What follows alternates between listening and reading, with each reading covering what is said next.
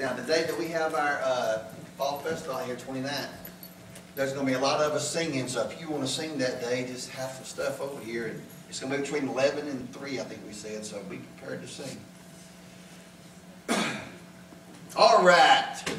All right. Good morning. Glad everybody's. You know, I was hoping for a full house this morning. Of course, I hope for a full house every time the doors are open. But I was really hoping for a good full house. But I was looking for those male visitors this morning. I had this message ready to go for a long time, and I keep asking God, now, no, you know, and finally last night it was just, yep, that's the one. So I figured the house would be full. I was like, wow. So this is for somebody. I'll go ahead and tell you, all right? This is for somebody because this was the day that the Lord has made, and this is His message that is in it.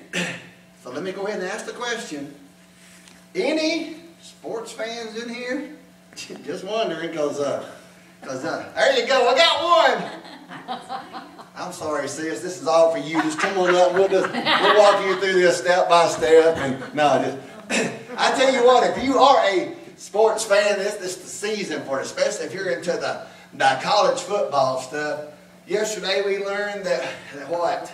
A swarm of jackets can kill the small pups, the small bulldogs, you know, and the Commodores, they still rule over the big bulldogs, and if you're a volunteer, don't play in the water because the tide will roll you over. We learned a lot, you know, yesterday about watching some football, and that stuff is watched constantly. I mean, if you are a fan of sports, man, this is the season for you. There was a song that came out years ago. It says, "I am a friend of God." It's an awesome song. Well, this morning the message is called, "I am a fan of God." Whether you like sports or not, it can relate so much between your sports walk and your Christian walk. And this morning, I want to kind of get into some of that. We're going to use old Paul. I've been using him a lot lately. So we're going to use Paul as our example this morning on just what Paul had to do. Because if you look, sports, now we sit here and we think, okay, this is, you know, of course we call football, what we call football. Around the world they call soccer, you know, football. And so, but around the world, people love the World Series. They love the Super Bowls. And especially here, but in other parts of the world, they also love all the college playoffs and all the football seasons. So we're going to talk about a lot of those this morning. And if you want to know just how popular the stuff is, Google, I'll let y'all do this morning. Go home and Google how much people normally spend on when they go to ball games. Ticket price, everything else. And you will see just how true some diehard fans really are. Just how serious they can really be. But get to think about it. We call that fan. Now a fan, when you go back and you break it up, is shortened for and part of the word fanatic. Are there any fans that are fanatics? The answer to that is yes. You can go out and watch them. You can see that there are. Let me tell you this. Here's the definition of fanatic. One who is unreasonably enthusiastic or overly zealous, going beyond what is reasonable. That is a fanatic. Well, they take it past and over the edge. Whereas a fan is one who is enthusiastic about a sport, a pastime, or a performer. Now, you do get the fanatic fans. And you can tell them because usually they're painted up the color of their team that they love. Boy, they're decked out from head to toe. They're sitting there screaming at you. Look at their car. You can't tell the color of their car or truck because of all the stickers and the flags flying on. There are some fans out there that you call them on the phone, sister. You call them on the phone and you get the recording. Don't you know the ball game's on? Call me back later. That's it. I got you. You can get these fans that are so diehard for their team that if there is another team that is their rival, they just love it when the other team loses. Oh, I don't care that we barely eked by. I'm just glad that other team lost because I can't stand them. You know, you're a fan of one, and that means you've got to be an anti-fan of the other one. That's just the way it works because you've got those rivals out there. There's a fine line which we hate as Christians though. And what if we took that same approach? What if we took the same approach, not necessarily going to where we hate and dislike the others, but where we promote God so much, to where we promote God and take it to the point to where everybody thinks, man, they are a fanatic. They are so in love with God. Look at what they do. Years ago, 1995, DC Talk came out with this song that was called Jesus Freak. I don't know if any of you have ever heard it or not, but some of the words are, it says, what will people think when they hear that I'm a Jesus freak? What will people do when they find out that it's true? I don't really care if they label me a Jesus freak. There ain't no disguising the truth. If you are a true fan, you're going to have their attire. You're going to be, like I say, you're going to be shouting it from the windows. You're going to get game days there, you know. You're going to be excited. If you are a true child of God, then you should be shouting it from the windows. You should be dressed in the attire that God would have. You should be as God would have you to be. There should be nobody wondering, I wonder if they're truly a Christian or not. Everything that you portray should be pointing the way back to Christ, should be pointing the way back to God, to where everybody knows this person is truly in love with God. They're truly going to follow. They're truly going to do what it takes to make sure that they put God first. If we just had that same zeal as sports fans do, that same dedication as sports fans do. Acts 26 and 20. Paul is sitting there talking. He's talking with King Agrippa and with Festus the governor. And they're sitting there saying, Paul, why in the world are you here? So Paul starts telling them, well, let me tell you my story. Let me tell you what happened to me. Let me tell you how I once was against what God, this new Christian move. I once was against it. But all of a sudden, God struck me down. God talked to me. God touched my heart. God changed my life. And I become a true believer. I become a true fan. And from that point on, I fly His flag. From that point on, I walk where He wants me to walk. And from that day on, I carry His word instead of trying to kill those who carry His word. I'm the one that wants to go out and share what He has got for me. And He says in chapter 26, verse 20, but He showed first unto them of Damascus, and at Jerusalem, through all the coast of Judea, and then to the Gentiles, and that they should repent and turn to God, and do works meet for their repentance. But for these causes, the Jews caught me in the temple, and they went about to kill me. Having therefore obtained help of God, I continue unto this day, witnessing both to small and to great, saying none other things than those which the prophets and Moses did say should come, that Christ should suffer, and that He should be the first that should rise from the dead, and He should show light unto the people and to the Gentiles. And as he thus spoke for himself, Festus said with a loud voice, Paul, thou art beside thyself, and much learning doth make thee mad. He's sitting there he's just pouring out his heart. Man, now they want to kill me. I understand what they think because their eyes haven't been opened. My eyes were blinded. My eyes were shut. And then God shut them literally, and He performed a miracle in my life. So they don't understand what I'm trying to share with them, but I've got such a love in my heart. I've got now such a new attitude. I'm on fire for Jesus. I'm on fire for God. And when I work, the scriptures that Paul told me says, I don't care if it's to someone that's small. I don't care if it's to a person on the street, if it's to a homeless person, if it's to somebody I see standing in the food line, if it's to a worker that's over here, or I don't care if it's to the governor, to the mayor, to the president, to somebody big, to somebody small. It doesn't matter because I want to tell them about God. I want to tell them what God has done for me and what God can do for them. Paul had truly turned. He was now the biggest fan that Jesus had, and he wanted to share the goodness with them.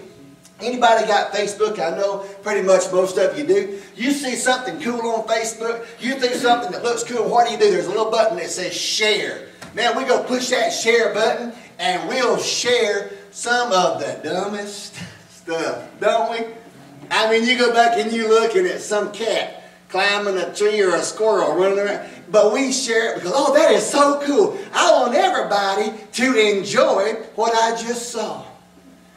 But man, try to get us to share the Word of God somewhere.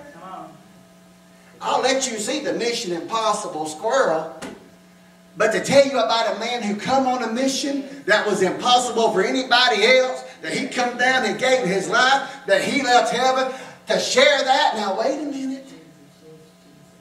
Paul, you are mad. All this learning has done made you mad. Paul's like, man, I ain't mad like you think. He said, my eyes have been open. You know what mad means translated over to English? Excessive excitability.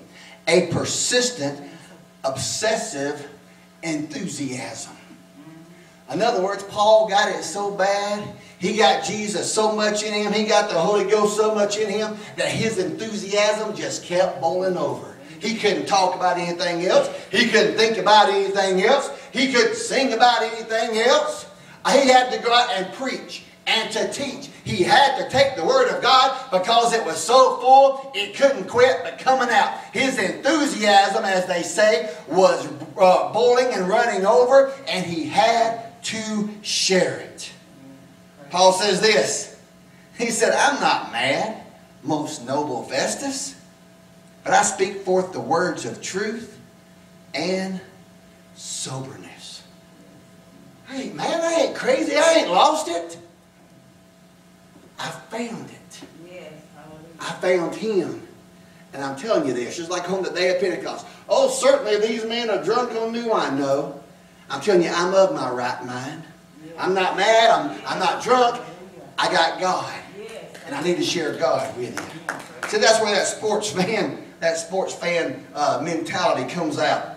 Because one thing about sports fans, they're faithful. If you've got your team, son, you've got your team. Don't let nobody going to talk you out of it. There ain't nobody going to sit there and try to get you changed. Here, just fly this. Oh, I almost hate saying this in church. Dallas Cowboys. Just put it on you. Ooh, y'all forgive me. You know, that's America's team, I know, but not here in Georgia. You go ahead and you have your team. You're faithful. That's one thing people love. You know how come new stadiums can be built? Because fans are faithful. You know how come the same team stay in the same city so long? Because fans are faithful. Man, they identify with their team. They put on the shirts. They put on the hats. Like I say, the flags hanging on the car. They put on they get tattoos, you know. Anything and everything. You go in the house, you open up the cabinet, you know. Or you go over to the china cabinet, and there's the whole collection of Atlanta Falcons this, Atlanta Braves this, you know. It's all there in living color. The good china, or going in that china cabinet. That's my team. That's the ones that I support. I represent them wherever I go. That's what Christians are supposed to do. Yes, represent Christ. Yes. Everything that we say, what we hand out, what we do, what we put in our storehouses, what we put out there for folks to see. If it's not Christ, let's go back. What did Jesus tell them? A man can't serve two masters. Amen. He's got to either serve God or he's got to serve the world. Amen. So what shirt do you put on in the morning? When you get up and you're putting on that whole armor of God. Are you putting on that Christianity? Are you putting on what God's got for you?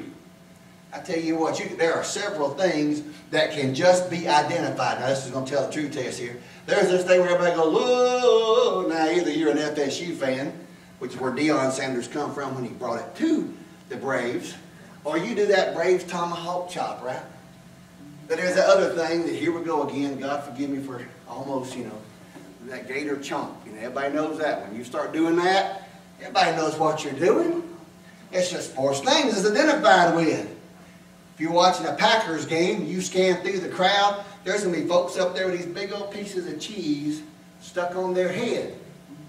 You go to Washington Redskins, you're going to see big old men that don't visit the gym but the buffet line, how shall we say, every time. Painted up as big as they can be painted up. And that's their part of their fan base. Man, the fans come out, they root on, and they show, and they are not, I repeat, not ashamed to show themselves. They're not ashamed to go out there and support what they believe in. Yet you try to get a Christian to even say amen in church sometime. Well, back up. Raise your hand. Go out to the restaurant. But are we going to pray over this, or can we just know that we're all Christians and we don't need to bow? You know what I'm saying? Man, we get so, let the world have more control over us. This is what Jesus says in Acts 1 and 8. He says, I'm going to give you the power. And then he says, you shall be witnesses unto me both in Jerusalem and all Judea and Samaria and unto the uttermost part of the earth. But yet these fans here, they're faithful and they can't be conformed. What does God tell us? Be not conformed to this world, but transformed by the renewing of your mind, that you may prove that it's good and acceptable and perfect will of God. Yes, amen. Let God change you so that God comes from the inside out. That's when you're going to truly know that you have been changed. Number 2, I'll run through these. Sports fans invest and spend their money and time to support. I already got into that a little bit. Last year or 2 years ago, whatever, I think it was a real big thing.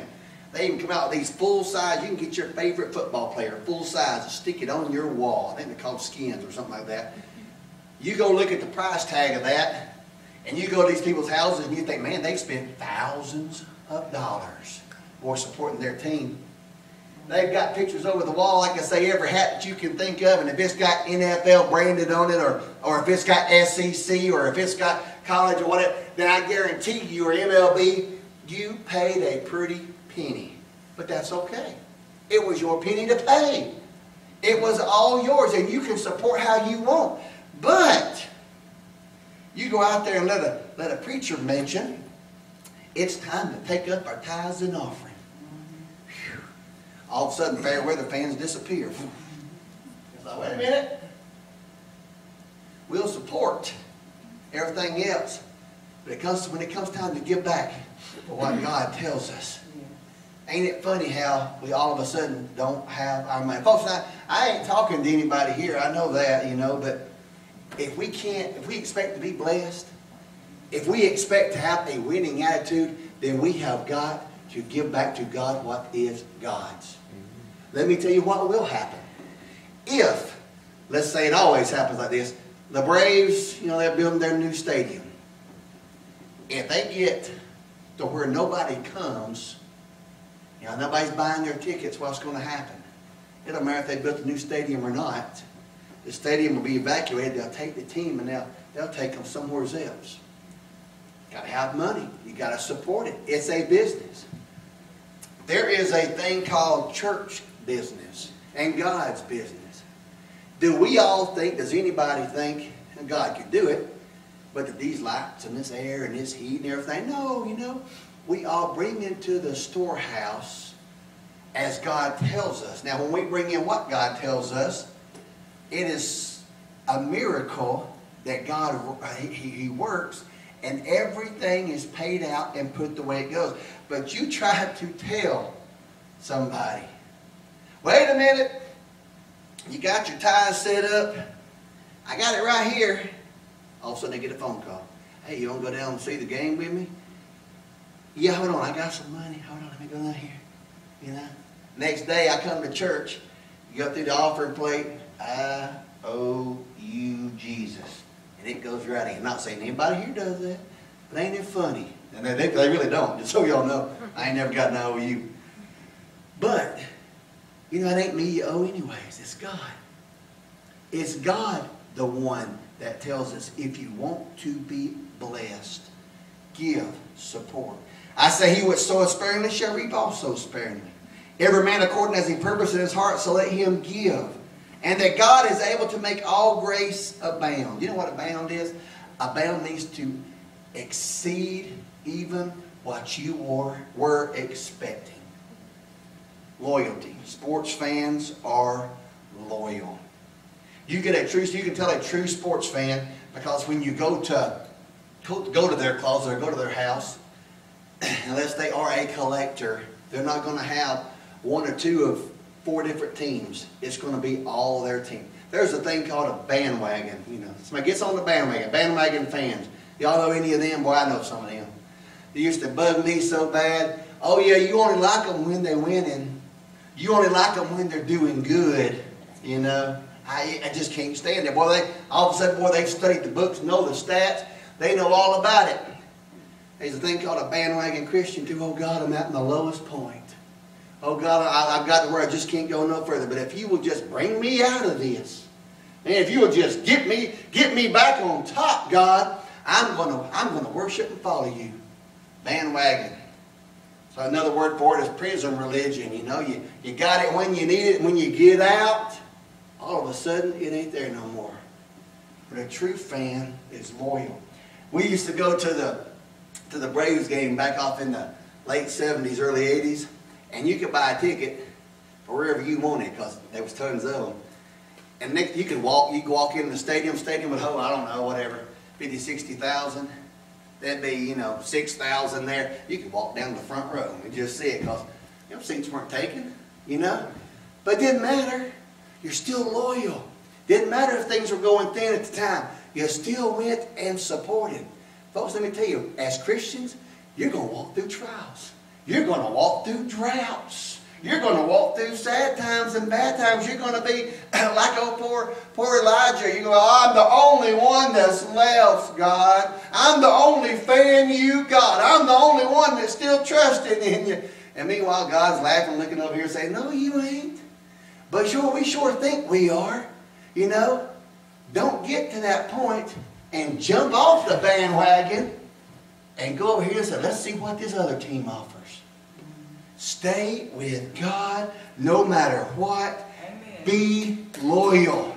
Let me tell you what the outcome's going to be. Luke says this, for what does it profit a man if he gains the whole world and yet he loses his soul? Don't leave the home team. Don't leave God because you might be going through a time, through a quarter, through an inning or whatever where things might be going rough. It seems like everything that you're either fumbling, you're making an error, you can't catch, you can't pitch, you can't throw, you can't do anything right. But know this, at the end of the game, when the scorecard is pulled, if you are on God's side, you will be on the winning team. And in your house, in your trophy case, is going to be what God has given for you, for hanging on through the good times, for hanging on through the bad times, and for trusting and believing in Him. You know, Jesus Himself, just so y'all know this, don't ever think that you're by yourself. Jesus Himself was out there teaching and preaching. And man, He was going through and all of a sudden everybody come up to Him, and of course the Pharisees start giving Him a hard time, and they keep sitting there and they're trying to put Him down, trying to catch Him. And Jesus turns, and as He's turning and talking, some of the men that were following Him gets up and walks off. And then Jesus turns and He looks at His own 12 and He says, are you guys going to leave me too? Are you guys going to desert me as well? And Simon Peter said, Lord, to whom shall we go? Whom else has the words of eternal life? Amen. Folks, don't leave Jesus. Don't think the time's getting bad. It's time to change teams. It's time to change colors. Stick with God through the thick and thin. He's going to bless you. He's going to keep you. And you will walk with Him. Later on in Acts it says, Peter said to the other apostles and said, we ought to obey God rather than men. We got to stay with what God says. Stay with His life. Stay with His line. Than to go to what men have. Finish it up here. Sports fans are passionate. But one thing about it, boy, they get excited. Yeah. Man, they can get excited. They can scream and holler, hoot, yell. Yeah. They'll put it out there. I tell you what, there are a few teams, we'll call them thug teams, you know, that we all know who they are. You can go to their cities, and I know people personally that would get season tickets to a let's just say, a San Diego Chargers game. But when that certain other team come to town, they would sell their tickets because these thugs that they were paying were so passionate that all they wanted to do was fight and cause problems. They had their own kind of passion. They put their emotions out there, but they didn't put them in the right place. We are supposed to be passionate about serving God. We're supposed to be passionate about where He takes us. We're supposed to be passionate about what He's done. Folks, think about what He's done. He has saved you from an eternal fire in hell. He has saved you for a better place called heaven. He has saved you so that you can one day walk with Him on the streets of glory, so that you can one day be with Him where you'll never have any more pain. There'll be no more sorrow. You're going to live in a place that He has made for you and His children and His followers. And if you can't be passionate about someone who has given you everything, someone who has given their own life to even save yours, then there's something wrong. If you can't see that that's the team that you need to follow, if that's not the one that you need to pour your passion into. Jesus tells us this in Matthew. He says, for where your treasure is, there will your heart be also. If you've got enough passion about God, you've got enough passion about Jesus, guess what? That's where you're going to put your treasure. That's where you're going to invest your time. That's where you're going to invest your money. That's where you're going to invest your talents. That's where you're going to invest wanting other folks to come in. That's where you're going to try to win folks into God, because you've got so much passion. You realize what He's done for you, and you know what He can do for somebody else, and you want to pour it into them so that God can touch them. That's what Paul was doing. Here he is out there. He knew. And when you read through this chapter, you know, King Agrippa and Festus even said, if he had not appealed all the way to Caesar, we could let him go. Paul had the passion. Paul stated his case and had won his case, but because God was using him for something else, he had to go on. But Paul's passion won his case over. Now, let's see what else Paul also almost got with this. Where did I go? Oh yeah, right here. It says, King Agrippa looked at him and he says, Paul, almost, thou even has persuaded me. You've won your case. I would set you free. I would turn you loose and let you go back. You've won that. But your passion, your drive, your enthusiasm has almost even won me over into being a Christian just as you are. Here is Paul in one, 30-minute, an hour session. So much enthusiasm, he almost wins over King Agrippa. We've got that much enthusiasm with us that we're just one little session with somebody, one little session where we are talking that we could win somebody over for Christ. Come to the instruments.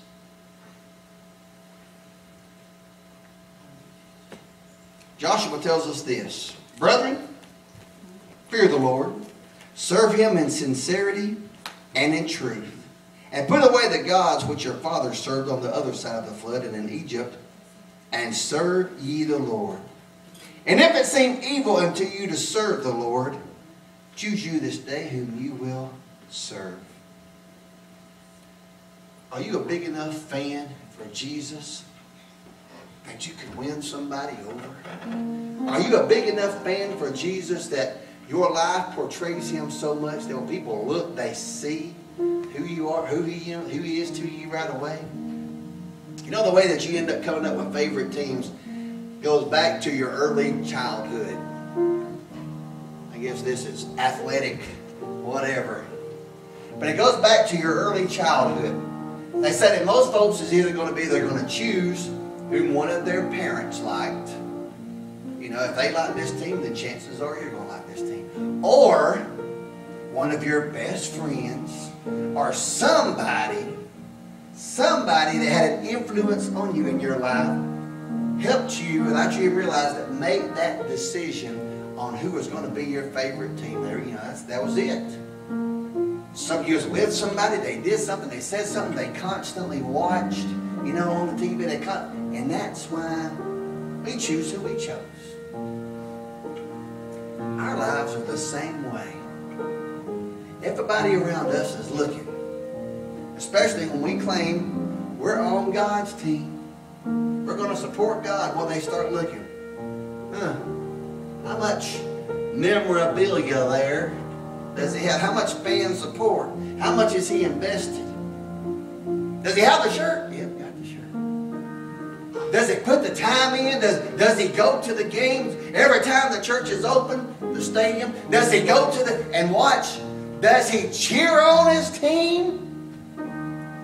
And they watch it, they see, are they truly fans? Or are they those old bandwagon, those old farewell fans? As long as they're doing good. God wants to know, are you his biggest fan? Think about it. Have you truly given to God everything that you've got? Do you fully support him with every aspect of your life? From the time you wake up to the time you go to bed, all throughout the day, do you truly support God? Do you love him with everything you got? Are you a die-hard fan? If not, let this be the morning that you make up your mind to serve and to worship a God who wants you to be on his team, who tells you, if you will serve me, if you will trust me, one day I'm going to take you to be with me forever. Bow your heads. Father,